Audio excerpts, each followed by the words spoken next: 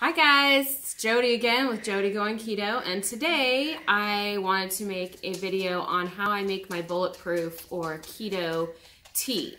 You can make this also the same way you do coffee. I don't like coffee, my husband likes coffee, so he makes his coffee the same way. I'm gonna make this tea.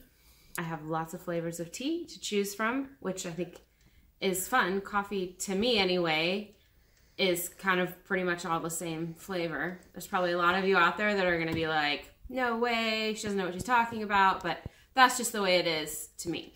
So stick around so you can see how I make my keto or bulletproof tea. It's pretty simple and easy. I've looked on YouTube and I haven't found one that is made the same way that we make it. A lot of it includes MCT oil, which we don't use. I would like to use it, but where I live, it's hard to get access to those things because we live in a small town and it's really expensive at the grocery store. So I just haven't got any MCT oil. So instead we use coconut oil. So stick around to see how I do it.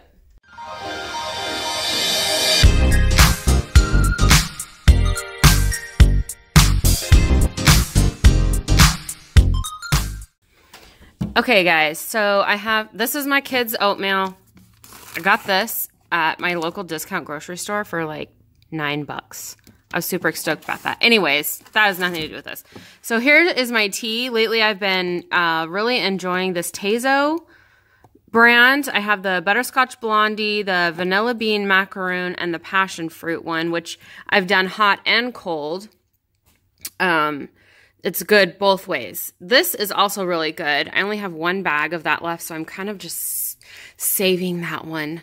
It's really, really good the way that I make this this bulletproof tea style. This one is really good with that. I also have this black chai tea, and this one is really good as well. These are all really good. Fireside Vanilla Spice. And this one I don't use very often, this Watermelon Lime Zinger one. I got this for my kids. They wanted it, and they never really drank it. So I have yet to try bulletproof tea with this. For some reason, I just can't see it tasting as good as these other ones do. So today, I think I'm going to do the Butterscotch Blondie one. Now this one, I tried right after I got it, and I didn't like it. It didn't have as much butterscotch as I was hoping for, especially looking at the picture. Like, that looks amazing. But then I added 2 tea bags instead of 1, and it was so much better. It was almost like drinking a butterscotch candy. It was so good. So maybe you don't like yours as strong as I do, but I recommend using 2 tea bags with this and this one too to give it a stronger flavor, but that's up to you. So here's everything that I use. I have my big cup here, some heavy whipping cream, coconut oil. This is unrefined, so this has the coconutty flavor and smell. Oh my goodness, I can just stand in the kitchen and just smell this stuff all day. It smells like an almond joy. It smells so good. But this has the coconut flavor. If you don't like the coconut flavor but you want to use coconut oil, you can get the refined version of coconut oil, and it does not have the smell or the flavor. So coconut oil is so good for you. I suggest if you don't like the coconut flavor or the smell, try the refined version, and I'm sure that you will like it because it doesn't have that taste. Then I have my butter in my little chicken dish here, and I'm going to use 1 tablespoon of each of these in my tea. I'm going to get my tea or my water boiling over here so I can make my tea, and I will come back to you as soon as it's ready. I wanted to show you guys this coconut oil. Got a glare there. This we get from our Fred Meyer, which is also Kroger. If you're near a Kroger or wherever sells Kroger, this is 30 ounces. This is refined. It does not say refined on here, but it is refined. So it does not have the coconut smell, the coconut flavor But it's only like $4.99. Maybe it's $5.99. $4.99 or $5.99. I can't remember. For a good, decent size, 30 ounces, that's pretty good. Pretty good size, especially for that price. It's not organic or anything like that, but if you need coconut oil, you can't afford organic, this is a good route to go. It's fairly inexpensive, and it doesn't have the coconut flavor. We were getting this for a while because it's cheaper, and we could not find the other one, this one here, which I get at my local discount grocery store. It's 29 ounces, so it's a little less than the one I get at Fred Meyer, but it is organic and it's unrefined, and we do like the coconut flavor. This one is at my discount grocery store, and it's $6.99 when they have it. So we got 2 jars of this, so we are good on coconut oil for a while because we still have some of this one left. But my husband makes his keto, bulletproof coffee, whatever you want to call it, almost every morning. So we will definitely use this, but it's going to last us a little longer now that we have this, because this is little more than half used. Plus we have this one, and we have a whole nother jar that we got, because $6.99 for organic in this size is a really good price. This is probably just about as good. There's your macros on that one. I'm sure it's probably the same on this one. Oh, I'm gonna give this a turn. Yeah.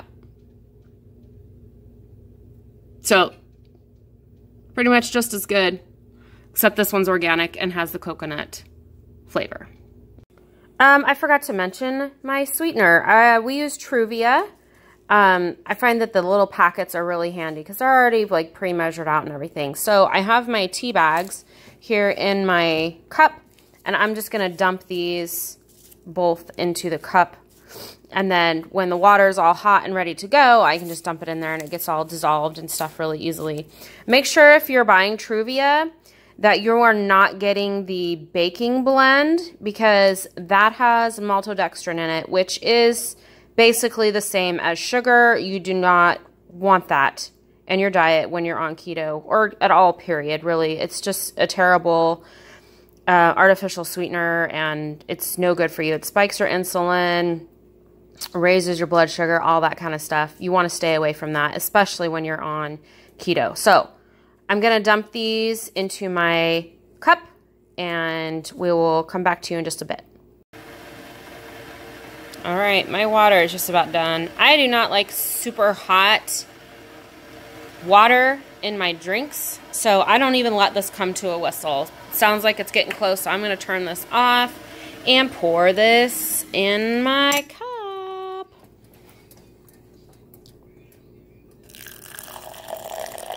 Now, I don't fill this up all the way because I want to leave a little bit of room in the cup for the liquid and everything that we're going to be putting, the other liquid and stuff that we're going to be putting in the tea. That's looks pretty good to me. And I can already smell the butterscotch. It smells amazing. So I usually let this steep for about 5 minutes. That's what the directions say on the box. So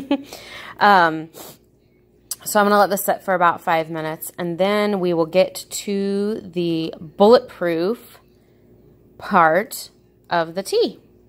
Okay guys, my tea is all done brewing, or steeping, brewing, whatever. So I'm going to squeeze the tea bags out. This is not something that you have to do, but I like to do it because I want to make sure I'm getting as much flavor out of this as I can. This is still, really hot. So I'm going to squeeze this out in my 2 tea bags. Plop that over there on a plate. Then next, I have my daughter filming for me right now, my 12-year-old daughter. She says, "Mom, let me be your video person." So she's videotaping for me right now. So I got my butter.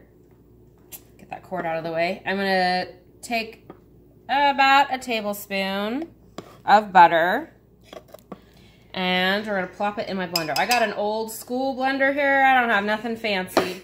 Eventually we would like to get something a little newer and more high tech, but for now this is what we got. So Next, I'm gonna take my coconut oil and I'm gonna smell it because it smells amazing. You guys, it smells like an Almond Joy. Or Mounds, whatever you used to like. So I'm gonna take a good amount. That's probably a little more than a tablespoon, but that's okay. Coconut oil is good for you. We're gonna scoop that off into our blender. You can get up there on top if you want. Beautiful. Put that in there. Then I am going to take my heavy whipping cream. You could also use half and half, I suppose, if you want. If you don't want to use heavy whipping cream. I've had people ask me if it's okay to use half and half, and I'm pretty sure the macros are very similar, but heavy whipping cream I think will get you more frothy style, and it also has a little more fat in it, which you want on a ketogenic diet. So we're gonna pour, I'm not gonna measure this out, I just guess. We're gonna pour about a tablespoon in there. And then, this is really thick glass. I've heard of people saying that they've dumped their hot liquids into their blender and it broke their blender. Like I said, this is old school, so I think it's probably made better. It's much thicker. So we've never had a problem. So anyways, I'm gonna dump my tea in there and put my lid on. Now, because this is old school, sometimes with the hot liquid in here, this lid tends to try and pop off a little bit when we hit the blender button.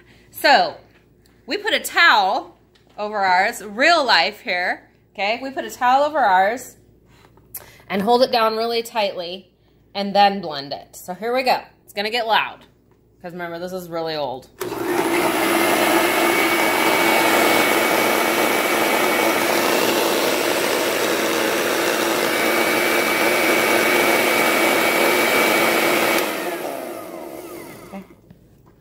And that is probably good enough. And then you can see in there, it's nice and frothy and smooth.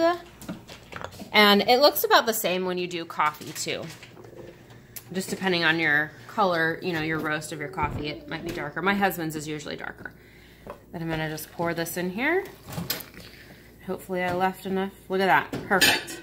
That's why you don't fill your cup all the way full, so you have enough room for all the good fats that are going back into this. And that's it, guys. Put my lid on, and I'm still gonna let this cool down a little bit because, like I said, I don't like my liquids super hot. I'm kind of a wimp, so like if we went to, a coffee place, I get like the kid hot drinks because I'm a wimp. Anyway, so that's how we make bulletproof tea, bulletproof coffee in my house. Like I said, you can do this with coffee exactly the same. Just brew your coffee the way you like to brew it. My husband has a pour over, so he would take this same kind of cup and he would put his pour over thing on top, put his coffee in there, let the tea kettle do its thing, get the water hot, and then pour the water over top and then he just dumps his coffee in the blender with his coconut oil, heavy whipping cream, butter, Truvia, and blends it all the same way that I just did.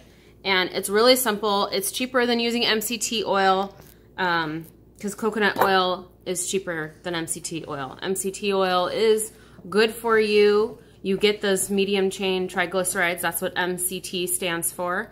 Anyways, that's my video. I hope you guys liked it. I hope it was good information for you. I hope you got something out of it. Realize that keto can be super simple. It doesn't have to be super complicated. It doesn't have to be expensive. It can be easy and simple. So hit the thumbs up, comment, subscribe to my channel, and hit the bell button and watch for more videos. Thanks, guys.